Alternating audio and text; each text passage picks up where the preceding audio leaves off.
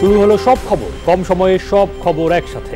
আগামী 1 ঘন্টায় দেশ বিদেশ, খেলা, বাণিজ্য, বিনোদন সহ সব ধরনের খবরই আপনাদের জানাবো। আমি সৌমিত্র শুভ্র। খবরটা খুব বড় করে বলবো না, কিন্তু যতখানি বলবো তাতে করে আপনি জেনে যেতে পারবেন আজ কোথায় কি হলো। নিয়মিত এই আয়োজনে স্বাগত জানাচ্ছি আপনাদের সবাইকে। 3 দিন পার হলেও চূড়ান্ত হয়নি মার্কিন প্রেসিডেন্ট নির্বাচনের ফলাফল, তবে প্রায় নিশ্চিত জো বাইডেনের জয়। গুরুত্বপূর্ণ 2 রাজ্য পেনসিলভানিয়া ও জর্জিয়ায় ডোনাল্ড ট্রাম্পকে পেছনে ফেলার পর এখন ব্যবধান বাড়িয়ে চলেছেন তিনি। ফলাফল ঝুলে থাকা 6 রাজ্যের মধ্যে 4টিতেই এগিয়ে বাইডেন। ফল ঘোষণা না হওয়া রাজ্যগুলোর মধ্যে সবচেয়ে বেশি 20 ইলেকট্রাল ভোটের পেনসিলভানিয়ায় বাইডেন প্রায় 29,000 ভোটের ব্যবধানে এগিয়ে। এদিকে 16 ইলেকট্রাল ভোটের জর্জিয়ায় 7,000-এর বেশি ভোটে এগিয়ে গেছেন বাইডেন। অ্যারিজোনা, নেভাদাতেও এগিয়ে আছেন তিনি। শুধু 15 ইলেকট্রাল ভোট থাকা নর্থ ক্যারোলাইনায় বড় ব্যবধানে এগিয়ে রয়েছেন ডোনাল্ড ট্রাম্প। ভোট গণনায় বিলম্ব কিংবা বিরোধী শিবিরের মামলা যাই হোক না কেন, জয়ের ব্যাপারে দৃঢ় প্রত্যয় জানিয়েছেন জো বাইডেন। যুক্তরাষ্ট্রের ইতিহাসে সবচেয়ে বেশি সমর্থন নিয়ে জয়ী হবেন বলে আত্মবিশ্বাসী ডেমোক্র্যাট প্রার্থী। ডেলাওয়ারে দেয়া ভাষণে সহিংসতা পরিহার করে সব পক্ষকে শান্ত থাকার আহ্বান জানান তিনি। এদিকে পেনসিলভানিয়ায় মেইল ভোট নিয়ে আদালতের নির্দেশ এবং জর্জিয়ায় ভোট পুনঃগণনাকে কেন্দ্র করে দেখা দিয়েছে উত্তেজনা।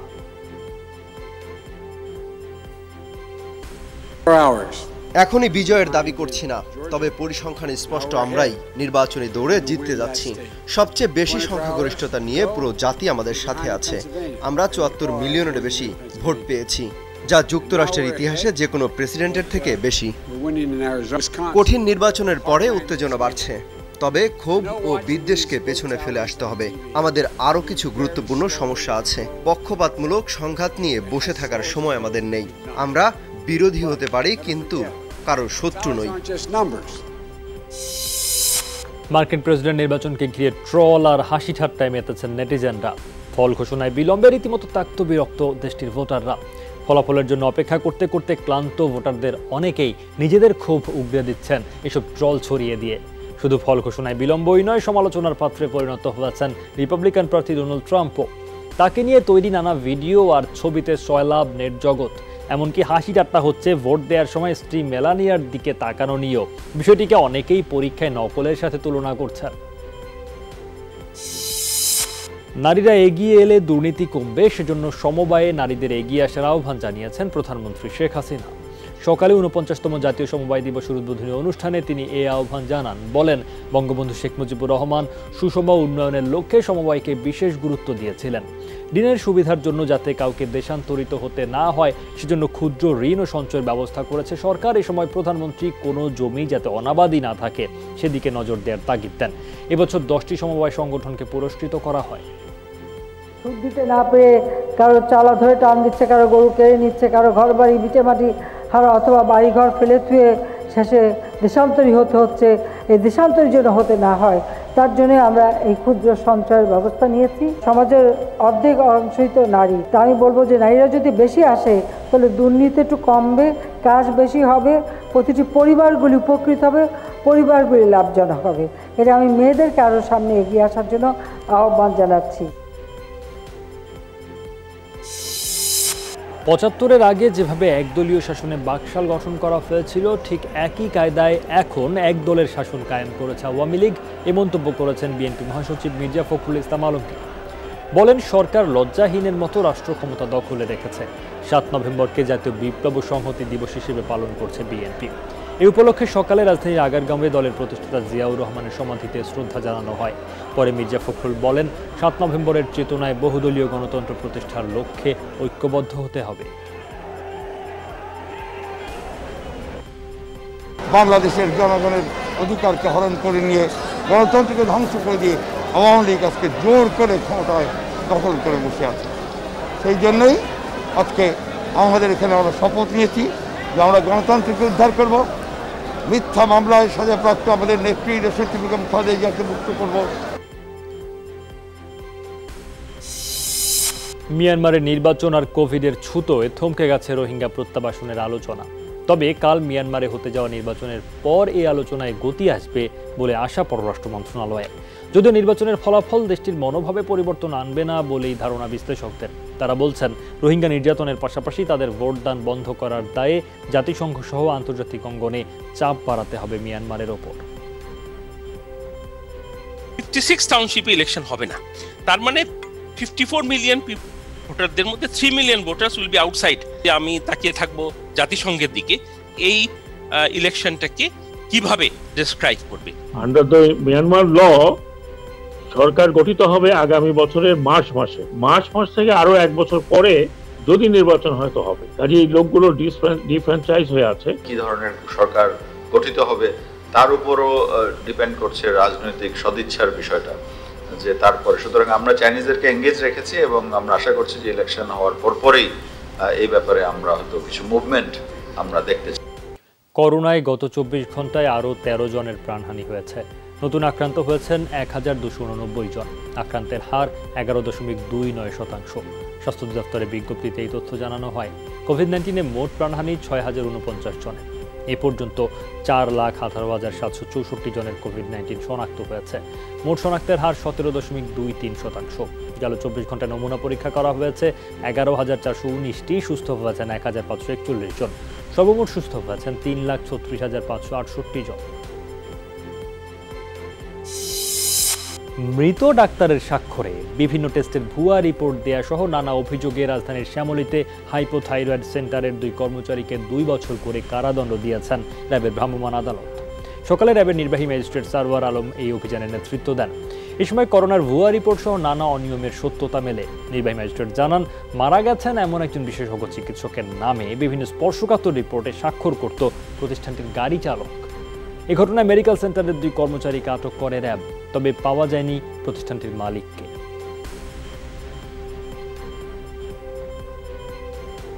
দুজনকে আটক করে 2 বছরের কারাদণ্ড করা হয়েছে।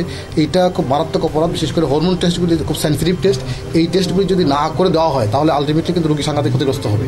এবং এরা একটা মার্কেটিংয়ের মাধ্যমে ঢাকা এবং ঢাকার বাইরে থেকে বিভিন্ন জেলাগুলো থেকে স্যাম্পলগুলি কালেকশন করে এখান থেকে তারা এই রিপোর্টগুলি, এই ভুয়া রিপোর্টগুলি তৈরি করে কোরিয়ার মাধ্যমে আবার ঢাকায় পাঠিয়ে দিচ্ছে। আর এই প্রতিষ্ঠানে যিনি এমডি রয়েছেন তাকে আমরা পাইনি, তাকে আমরা খুঁজছি, তাকে তার বিরুদ্ধে নিয়ত মামলা দায়ের করা হবে। করোনার দ্বিতীয় ঢেউয়ের আশঙ্কা করছেন বিশেষজ্ঞরা। শীতে ঠান্ডাজনিত সমস্যার পাশাপাশি করোনা বাড়তে পারে বলে ধারণা তাদের। প্রথম ধাপের ব্যবস্থাপনাগত ত্রুটি মাথায় নিয়ে প্রস্তুতি নেওয়ার পরামর্শ তাদের। স্বাস্থ্য অধিদপ্তর জানিয়েছে, পরীক্ষা ও সেবার পাশাপাশি শিগগিরই পাড়া মহল্লায় প্রচারণা শুরু হবে। স্বাস্থ্যবিধি মানাতে প্রয়োজনে প্রয়োগ করা হবে আইনও। পাশাপাশি সাধারণ মানুষকে সচেতন ও দায়িত্ববান হওয়ার আহ্বান জানিয়েছে স্বাস্থ্য অধিদপ্তর। ঠিকমতো হচ্ছে না, সেটা প্রাতিষ্ঠানিক কোয়ারেন্টাইন বলেন কিংবা হোম কোয়ারেন্টাইন বলেন, এটার জন্য এখানেও দরকার জনসম্পৃক্ততা। আপনি শুধু একটা কাগজ ধরিয়ে দেবেন আর একজন প্র্যাকটিসে চলে যাবে, এটা কখনো হয় না। বিজ্ঞান ভিত্তিক সিদ্ধান্ত নিয়ে অগ্রসর হতে পারি, তাহলে করোনার প্রথম সংক্রমণকেও আমরা নিয়ন্ত্রণে আনতে পারবো এবং দ্বিতীয় ঢেউয়ের আশঙ্কা যেটির কথা হচ্ছে তাকেও আমরা প্রতিরোধ করতে পারবো। জোর জবরদস্তি করে আইন ফলো করানো, এটা আমরা বেসিক্যালি চাই না। এরকম অবস্থার সৃষ্টি হয়েছে, সেক্ষেত্রে জেলা প্রশাসন, উপজেলা প্রশাসন তো রয়েছে, তারা প্রয়োজনে আইন প্রয়োগ করবেন, মোবাইল কোর্ট করবেন। করোনায় ক্ষতিগ্রস্ত নিম্নবিত্ত জনগোষ্ঠীর জন্য সরাসরি সরকারি প্রণোদনা প্রয়োজন। তাহলেই তারা দ্রুত ঘুরে দাঁড়াতে পারবে। স্বল্প ও দীর্ঘমেয়াদী পরিকল্পনায় অন্তর্ভুক্ত করে স্বচ্ছতার ভিত্তিতে এদের সহায়তার আওতায় আনতে হবে। এমনটি করা গেলে ক্ষতিগ্রস্তরা শুধু নিজের নয়, সরকারের অর্থনৈতিক ভিতকেও শক্তিশালী করায় ভূমিকা রাখতে পারবে। অর্থনীতিবিদদের মতে, করোনায় তৃণমূল পেশাজীবীরাই বেশি ক্ষতিগ্রস্ত হয়েছেন। উচ্চবিত্তদের ক্ষতি পুষিয়ে নেওয়ার যথেষ্ট রসদ থাকলেও এদের প্রয়োজন সরকারি প্রণোদনা।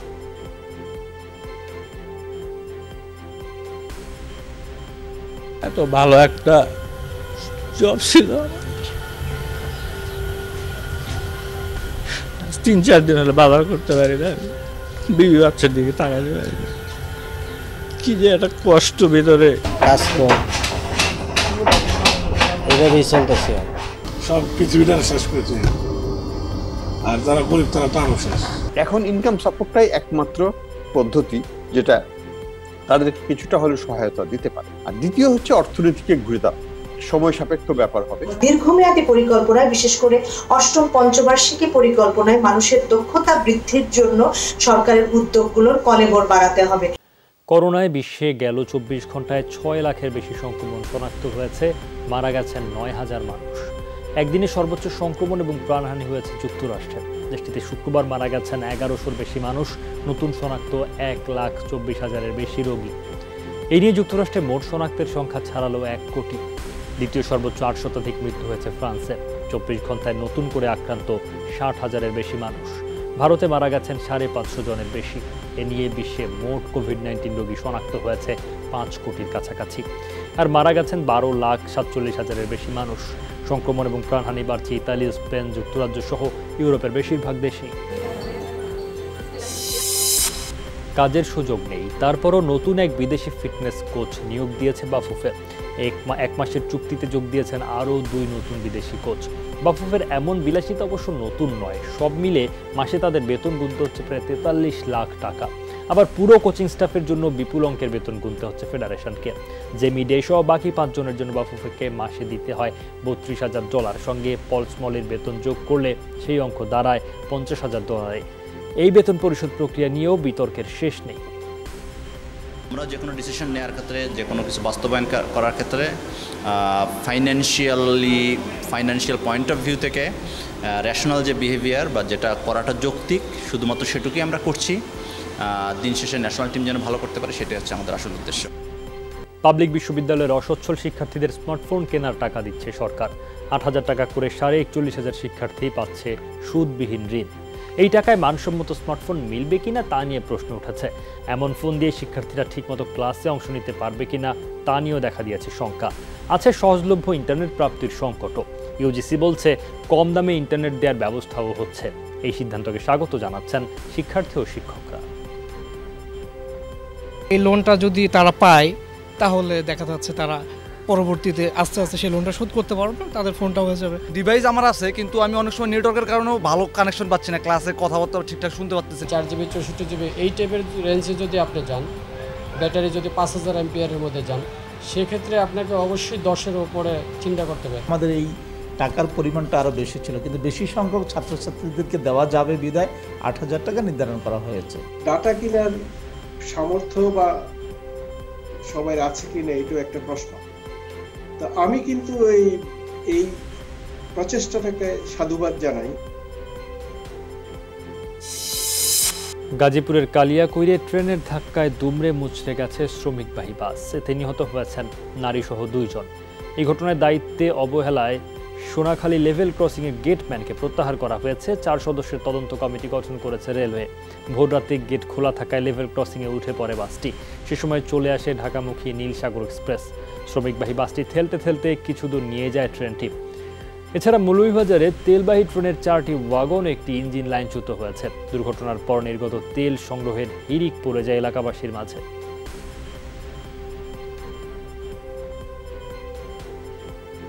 সিয়াম জালালাবাদ নামের একটি বাসকে ধাক্কা দেয়, ধাক্কা দিয়ে প্রায় 1/4 কিলোমিটার দূরে নিয়ে আসে। প্রথম অবস্থা ভাবিনি যে এখানে থামবে, যখন আসতেছে আসার পরে আস্তে আস্তে যখন এটা ব্রেক ধরতেছে, ব্রেক ধরার পরপরই 2টা 3টা এই 2টা 3টা করে 5টা অলরেডি মোট 5টা বগি উল্টে গেছে। তার কাজ অব্যাহত আছে এবং রেলের অন্যান্য কাজও দ্রুত চলছে। দুর্ঘটনা ঘটছে, দুর্ঘটনার কমিটি আছে, কমিটি বলবে কি কারণে ঘটছে।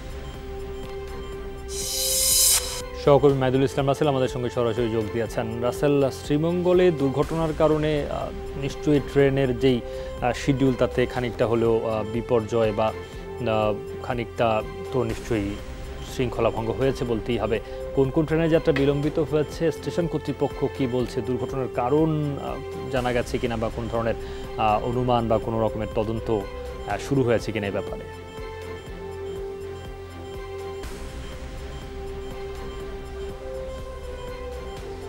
সৌমিত্র, এই মুহূর্তে আমি সিলেট রেলওয়ে স্টেশনে রয়েছি। এখানে অনেক যাত্রী কিন্তু আটকা পড়েছেন সেই দুপুর থেকেই।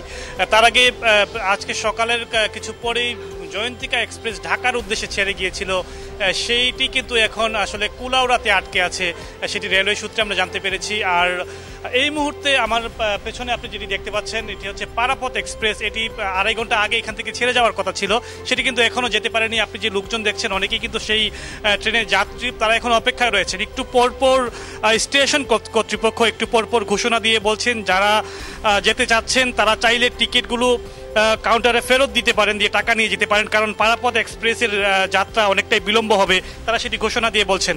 অপরদিকে রেল স্টেশন ম্যানেজার যেটি জানিয়েছেন, কুলাউড়া থেকে রিলিফ ট্রেন ঘটনাস্থলে পৌঁছানোর পরেও যেহেতু রেলওয়ের যে লাইন রয়েছে সেই লাইনগুলো ব্যাপক মাত্রায় ক্ষতি হয়েছে, সেই লাইনগুলো বসিয়ে সেখানে রিলিফ ট্রেন পৌঁছানোর পরে উদ্ধার কার্যক্রম শুরু হবে। ইতিমধ্যে তারা লাইন বসানোর কাজ করছেন, হয়তো আরও অনেকটা সময় লেগে যাবে সেই লাইনগুলো আসলে মেরামত করে রিলিফ ট্রেন পৌঁছে সেই ওয়াগন দিয়ে সেই তেলবাহী ট্যাঙ্কারগুলোকে সোজা করে লাইনে বসানোর জন্য। সেই কারণে তারা ধারণা করছেন হয়তোবা আজকে রাতে ঢাকা এবং চট্টগ্রামের উদ্দেশ্যে যে ট্রেনগুলো সিলেট থেকে ছেড়ে যাওয়ার কথা সেগুলো হয়তো ছেড়ে যাবে না। কার্যত সিলেটের সাথে রেল যোগাযোগ সারা দেশে বিচ্ছিন্ন রয়েছে। সৌমিত্র। আচ্ছা, ধন্যবাদ রাসেল আপনাকে। কারিগরি শিক্ষা সনদ প্রাপ্তি সহ 5 দফা দাবি বাস্তবায়নের আহ্বান জানিয়েছে Bangladesh cellphone repair technician association. সকালে জাতীয় প্রেস ক্লাবের সামনে মানববন্ধন কর্মসূচি পালন করে সংগঠনটি। অংশগ্রহণকারীরা বলেন, IMEI ডেটাবেস করলে ফোন চুরি অনেকাংশে কমে যাবে। মোবাইল ফোন চুরি ঠেকাতে কাগজপত্র ছাড়া ফোন কেনা বেচা না করার আহ্বান জানায় অ্যাসোসিয়েশন। মোবাইলে ব্যবহৃত বক্স, ডঙ্গল ও টুলস আমদানির অনুমতি দেওয়ার দাবিও জানানো হয় মানববন্ধন থেকে। আমাদের জন্য সুনির্দিষ্ট নীতিমালা দিয়ে ডিভাইসগুলো যাতে আমরা কীভাবে ব্যবহার করতে পারি সেগুলো দিয়ে সরকার নিকট আমরা আবেদন করেছি, যাতে করে এই কঠোর আইনের মাধ্যমে এই পেশার দ্বারা কেউ ফোন চুরি পার্টস বিক্রি করতে পারবে না। রাজধানীর ফুটপাত দখলমুক্ত ও পথচারীদের জন্য নিরাপদ করতে ঢাকা দক্ষিণ সিটি কর্পোরেশনের নিয়মিত অভিযান পরিচালিত হয়েছে শাহবাগ ও পার্শ্ববর্তী এলাকায়। বঙ্গবন্ধু শেখ মুজিব মেডিকেল বিশ্ববিদ্যালয়, ঢাকা মেডিকেল কলেজ ও BCS প্রশাসন এলাকার ফুটপাতে অবৈধ দোকান, হকার ও নির্মাণ সামগ্রী উচ্ছেদ করে দক্ষিণ সিটির mobile court. State officer Mohammad Moniruzzaman এই অভিযান পরিচালনা করেন। বলেন, BSMMU ও ঢাকা মেডিকেলে রোগীদের যাতায়াতে দুর্ভোগের কারণ ফুটপাত দখলকারীরা। অভিযানের মাধ্যমে এই সমস্যার সমাধান করা হবে বলে জানায় ঢাকা দক্ষিণ সিটি কর্পোরেশন কর্তৃপক্ষ। রাস্তার উপরে, ফুটপাতের উপরে পুরো জায়গাটাই বন্ধ করে রাখার ফলে রোগীর স্বজনদের এবং এমার্জেন্সি সার্ভিসগুলি পেতে জনগণের সমস্যা হচ্ছে। এজন্য মাননীয় মেয়র মহোদয়ের নির্দেশনায় আমরা এই এমার্জেন্সি জায়গাগুলিতেই মূলত অভিযানটা আজকে পরিচালনা করছি।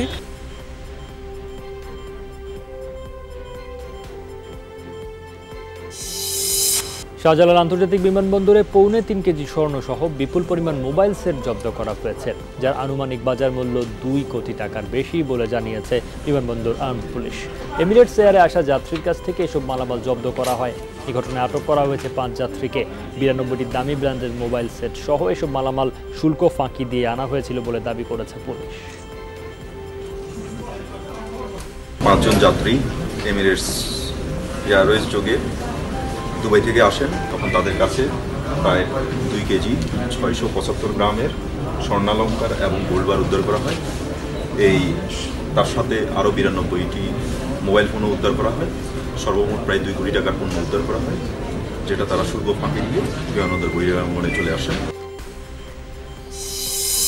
সাভারের বিরুলিয়া থেকে আন্তজেলা ডাকাত দলের 3 সদস্যকে গ্রেফতার করেছে র্যাব। ডাকাতির প্রস্তুতির সময় অস্ত্রসহ গ্রেফতার করা হয় তাদের। এ সময় 50,000 টাকা, একটি প্রাইভেট কার, 2টি বিদেশি পিস্তল, একটি রিভলভার ও 12 রাউন্ড গুলি উদ্ধার করা হয়।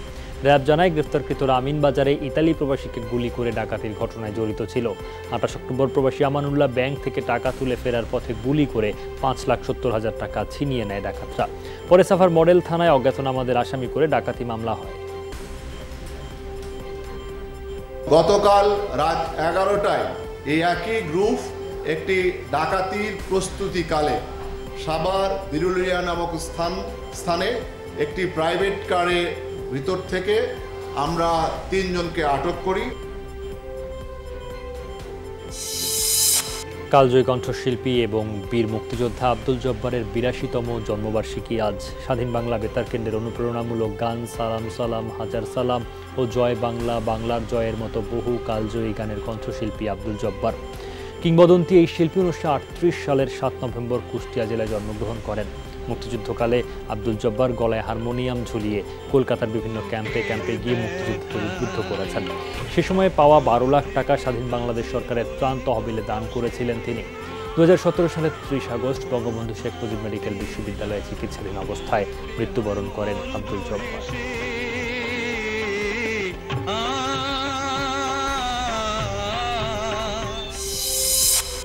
প্রযোজনা সংস্থা যশোরাজ ফিল্মস তাদের 50 বছর পূর্তিতে পাঠান সিনেমার ঘোষণা দেবে। সিদ্ধার্থ আনন্দের এই সিনেমায় শাহরুখের বিপরীতে অভিনয় করবেন দীপিকা পাড়ুকোন এবং বিশেষ চরিত্রে অভিনয় করবেন জন আব্রাহাম। শাহরুখের এই সিনেমায় যোগ দিচ্ছেন বলিউড ভাইজান সালমান খান। তবে সালমান কোন চরিত্রে অভিনয় করতে যাচ্ছেন তা এখনও জানা যায়নি। এর আগে শাহরুখের সাথে সালমানকে দেখা যায় কারণ অর্জুন, কুছ কুছ হোতা হ্যায় ও ওম শান্তি ওম সিনেমায়। 2021 সালের দীপাবলিতে মুক্তি পাচ্ছে পাঠান সিনেমাটি। জানা গেছে এটি হতে যাচ্ছে বলিউডের অন্যতম বৃহত্তম অ্যাকশন সিনেমা। গেল 2 মাসে সয়াবিন তেলের দাম বেড়েছে লিটারে 10 টাকা, আর এর দ্বিগুণ বেড়েছে পাম অয়েলের দাম, অথচ বাজারে কোনো সংকট নেই।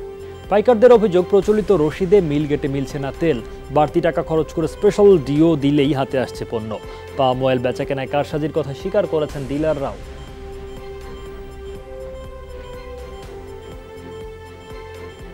মার্কেটে বেচা বিক্রিও কম, মালও আছে, কোম্পানির রেট বাড়াইছে। এটা আমরা নিজেরা যে আমরা যেখানে বসে আছি আমরা নিজের বুঝতে পারতেছি না। 20 দিনের কোনো মালই কিননি।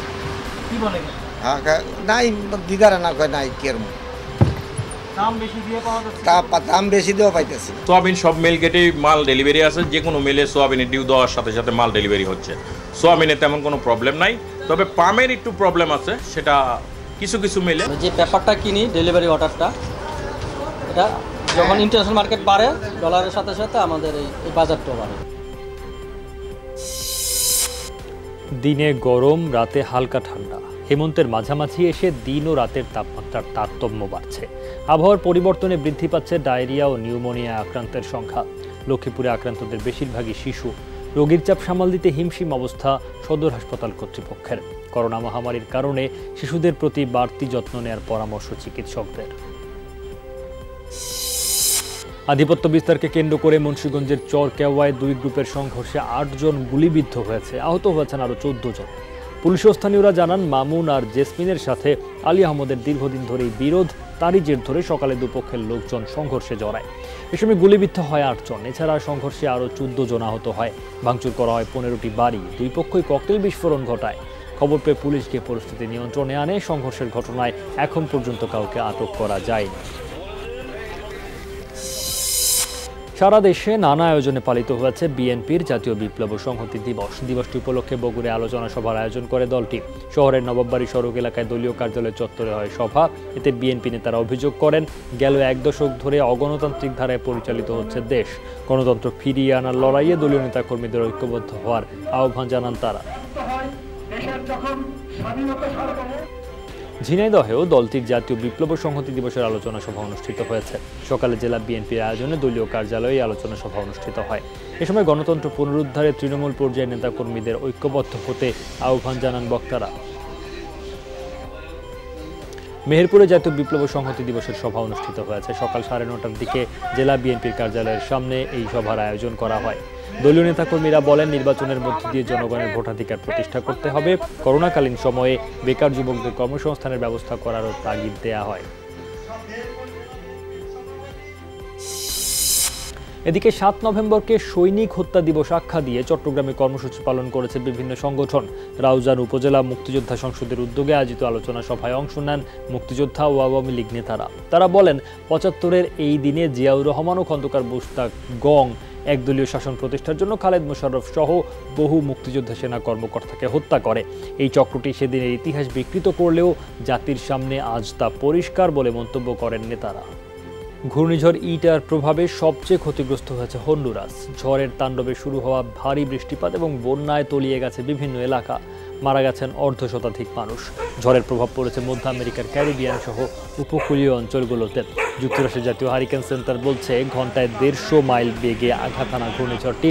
বন্যা ঘূর্ণিঝড়ে ক্ষতিগ্রস্ত গুয়াতেমালার কয়েক লাখ মানুষকে সরিয়ে নেওয়া হয়েছে নিরাপদ স্থানে। বেশিরভাগ এলাকা পানিতে তলিয়ে যাওয়ায় বন্ধ হয়ে গেছে যান চলাচল, ব্যাহত হচ্ছে উদ্ধার তৎপরতা।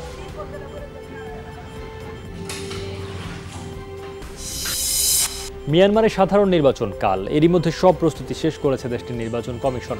এবারে নির্বাচনে অংশ নিচ্ছে ছোট বড় 93টি রাজনৈতিক দল। তবে আলোচনায় ক্ষমতাসীন এনএলডি এবং প্রধান বিরোধী দল ইউএসডিপি।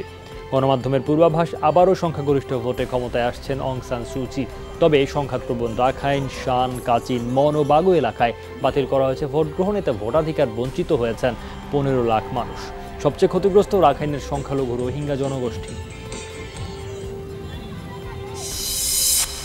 সরকার বিরোধী বিক্ষোভে ফের উত্তাল চিলি, যা গেল বছর শুরু হয়েছিল মেট্রো রেলের ভাড়া বৃদ্ধিকে কেন্দ্র করে। পরে তা গড়ায় পেনশন, স্বাস্থ্যখাত এবং শিক্ষা ব্যবস্থা সংস্কারের দাবিতে। করোনার কারণে দীর্ঘদিন বন্ধ থাকার পর শুক্রবার রাজধানী সান্তিয়াগোতে শুরু হয় সহিংস বিক্ষোভ।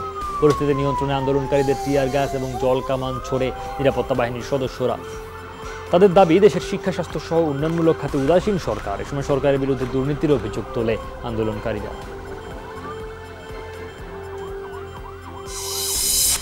অবশেষে আর্জেন্টিনা দলে ডাক পেয়েছেন আঙ্গেল ডি মারিয়া। বিশ্বকাপ বাছাই পর্বের 2টি ম্যাচের জন্য ঘোষিত 25 জনের স্কোয়াডে জায়গা হয়েছে তার। আগামী 13 নভেম্বর নিজ দেশে প্যারাগুয়ের বিপক্ষে মাঠে নামবে আর্জেন্টিনা। 18 নভেম্বর আর্জেন্টিনায় কাঁথিত্য দেবে পেরু। গেল মাসে বিশ্বকাপ বাছাইয়ে নিজেদের প্রথম 2 ম্যাচে ডাকা হয়নি ডি মারিয়াকে। ইকুয়েডর ও বলিভিয়ার বিপক্ষে সুযোগ না পেয়ে ক্ষোভ জানিয়েছিলেন পিএসজি তারকা। বঙ্গবন্ধুর দর্শন সমবায়ে উন্নয়ন স্লোগানে দেশের বিভিন্ন স্থানে 49তম জাতীয় সমবায় দিবস পালিত হয়েছে। সকালে ঝিনাইদহ শহরের ইকো পার্কে জেলা সমবায় অফিসের উদ্যোগে আলোচনা সভা অনুষ্ঠিত হয়। এতে উপস্থিত ছিলেন 6 উপজেলার সমবায়ী, সফল উদ্যোক্তা সহ নানা শ্রেণী পেশার মানুষ। পরে সফল সমবায়ীদের মাঝে সম্মাননা ক্রেস্ট প্রদান করা হয়। চাঁদপুরেও দিবসটিকে ঘিরে আলোচনা সভার আয়োজন করা হয়। এতে প্রধান অতিথি হিসেবে ভিডিও কনফারেন্সের মাধ্যমে যোগ দেন শিক্ষামন্ত্রী ডাক্তার দীপুমণি। অনুষ্ঠান শেষে 3টি সমিতির মাধ্যমে 210 জন সমবায়ীর মাঝে ঋণ বিতরণ করা হয়। আলোচনা সভা হয়েছে পাবনাতেও। দিবসটি উপলক্ষে সকালে জেলা সমবায় অফিসের সামনে অফিসের আয়োজন করে। সবাই উপস্থিত ছিলেন উপজেলা সমবায় অফিসাররা। যোগ দেন কৃষি সম্প্রসারণ অধিদপ্তরের কর্মকর্তা সহ নানা শ্রেণী পেশার মানুষ। এছাড়াও নাটোর, বান্দরবান ও রাঙামাটি সহ দেশের বিভিন্ন স্থানে সমবায় দিবস উপলক্ষে নানা আয়োজন করা হয়। মহানবী হযরত মুহাম্মদ সাল্লাল্লাহু আলাইহি ওয়াসাল্লামের অবমাননা করায় ফ্রান্সের সাথে কূটনৈতিক সম্পর্ক ছিন্ন করার দাবি জানিয়েছে আহলে সুন্নাত ওয়াল জামাত বাংলাদেশ। সকালে বায়তুল মোকাররম মসজিদের সামনে আয়োজিত এক বিক্ষোভ সমাবেশ থেকে এই দাবি জানান সংগঠনের নেতারা। জাতীয় মসজিদের উত্তর গেটে সমাবেশ করেন তারা। বলেন, মহানবীর ব্যঙ্গচিত্র প্রকাশ করায় ফ্রান্স সরকারকে নিঃশর্ত ক্ষমা চাইতে হবে। এ সময় ফ্রান্সের পণ্য বর্জন সহ বেশ কয়েক দফা দাবি জানায় আহলে সুন্নাত ওয়াল জামাত। আমাদের মূল দাবি হচ্ছে ফ্রান্সের পণ্য বয়কট করা, ফরাসি পণ্য বয়কট করা এবং তারা যাতে দ্বিতীয়বার নবী করিম সাল্লাল্লাহু আলাইহি সাল্লামের বিপক্ষে কোনো কথা না বলতে পারে। দুর্বার আন্দোলন হয়েছে, এতে আমরা সফল হয়েছি। বাংলাদেশে ফ্রান্সের কোনো পণ্য কোনো ক্রেতারা গ্রহণ করছে না। মুসলিম নেতৃবৃন্দের কাছে আবেদন জানাচ্ছি, ঐক্যবদ্ধভাবে ফ্রান্সের বিরুদ্ধে মুসলিম নেতৃবৃন্দের নিন্দা প্রস্তাব দাবি জানাচ্ছি। মধ্য আফ্রিকান প্রজাতন্ত্রের নিহত জাতিসংঘ মিশনে নিয়োজিত বাংলাদেশি শান্তিরক্ষী ল্যান্স কর্পোরাল মোহাম্মদ আবদুল্লাহ আল মামুনের নামাজে জানাজা অনুষ্ঠিত হয়েছে। সকালে ঢাকা সেনানিবাসের চপার্স ডেনে এই জানাজা অনুষ্ঠিত হয়। জানাজায় এসবিপি, বিএসপি সহ ঢাকা সেনানিবাসের ঊর্ধ্বতন কর্মকর্তারা উপস্থিত ছিলেন। এ সময় সেনাবাহিনী প্রধান জেনারেল আজিজ আহমেদের পক্ষ থেকে পুষ্পস্তবক অর্পণ করা হয়। পরে ল্যান্স কর্পোরাল আবদুল্লাহ আল মামুনের মরদেহ হেলিকপ্টারে পাঠানো হয় গ্রামের বাড়িতে। যশোরে ইজি বাইক চোর চক্রের 8 সদস্যকে আটক করেছে পুলিশ। দুপুরে সংবাদ সম্মেলনে পুলিশ সুপার আশরাফ হোসেন জানান, এই চক্রটি দীর্ঘদিন ধরে জেলার বিভিন্ন স্থান থেকে ইজি বাইক চুরি ও ছিনতাই করে আসছে। সবশেষ 2 নভেম্বর গ্যারেজ ভেঙে 2টি ইজি বাইক চুরির অভিযোগে তদন্ত শুরু করে ডিবি পুলিশ। এরপর জেলার বিভিন্ন স্থান থেকে 8টি ইজি বাইক ও চুরির সরঞ্জাম সহ তাদেরকে আটক করা হয়। রূপসা উন্নয়ন ফাউন্ডেশনের উদ্যোগে চট্টগ্রামে অনুষ্ঠিত হয়েছে কর্মী সমাবেশ ও উন্নয়ন সভা। নগরীর ইপিজেড এলাকায় আয়োজিত সমাবেশে ফাউন্ডেশনের উদ্যোক্তারা বলেন, অর্থলগ্নি ও সঞ্চয় প্রতিষ্ঠানগুলো শ্রমজীবী মানুষের জীবনমান উন্নয়নে বড় ভূমিকা রাখছে। জটিলতা কাটিয়ে গ্রাহকদের সর্বোচ্চ সেবা দেওয়ার কথা জানান তারা। পাশাপাশি তুলে ধরেন ফাউন্ডেশনের নেয়া বিভিন্ন উন্নয়ন কর্মকাণ্ডের তথ্য। সমাবেশে রূপসা কিং গ্রুপের চেয়ারম্যান মুজিবুর রহমান, ব্যবস্থাপনা পরিচালক জাকির হোসেন সহ অন্যরা বক্তব্য রাখেন। দোহারের জয়পাড়া বাজার মেইন রোডে যমুনা ইলেকট্রনিক্সের নতুন শোরুমের উদ্বোধন হয়েছে।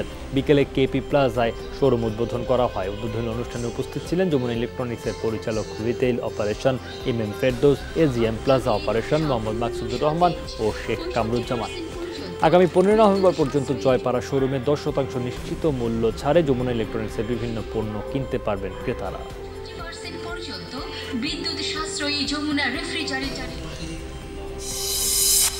যমুনা টিভিতে সংবাদ প্রচারের পর নওগাঁর নজিপুরে খেলার মাঠে ভবন নির্মাণ কাজ বন্ধের নির্দেশ দিয়েছে জেলা প্রশাসন। এরপরই আন্দোলন কর্মসূচি স্থগিত করেছেন এলাকাবাসী। সেই সাথে স্বস্তি জানিয়েছেন তারা। সম্প্রতি মাঠের মাঝে নতুন ভবন নির্মাণের উদ্যোগ নেয় নজিপুর সরকারি কলেজ কর্তৃপক্ষ। প্রতিবাদে কয়েকদিন ধরেই আন্দোলন করছিলেন এলাকাবাসী। আজও প্রধান ফটকে হয় বিক্ষোভ। পরে নির্মাণ কাজ বন্ধের নির্দেশ দেয় জেলা প্রশাসন। সেই সাথে পরবর্তীতে নতুন স্থান নির্ধারণ করে ভবন নির্মাণের সিদ্ধান্তের কথা জানানো হয়।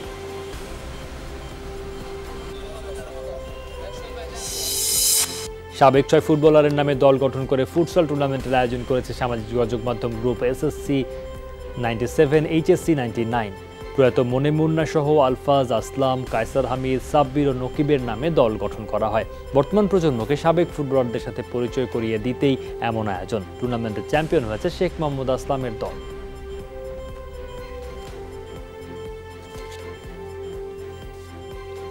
এই ছিল আজকের সব খবরে। এতক্ষণ সাথে থাকার জন্য সবাইকে ধন্যবাদ।